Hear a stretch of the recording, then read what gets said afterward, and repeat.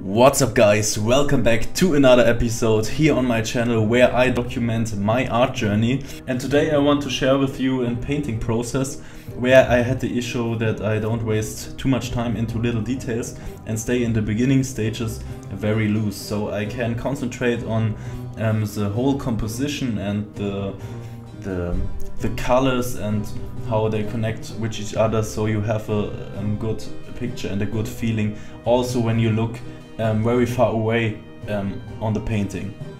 So that was the big issue, and I think I went very successful with this strategy, and I will do it in the future more.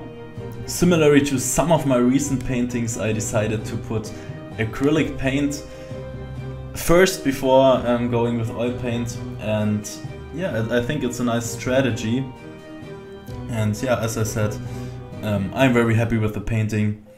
And now I have to stay consistent also with the YouTube stuff, and maybe you saw that last week no new video came out, and in the future I will do it like this. I will do it that I will have 2 weeks break, so every 2 weeks I will upload a video, and hopefully that's enough for you guys.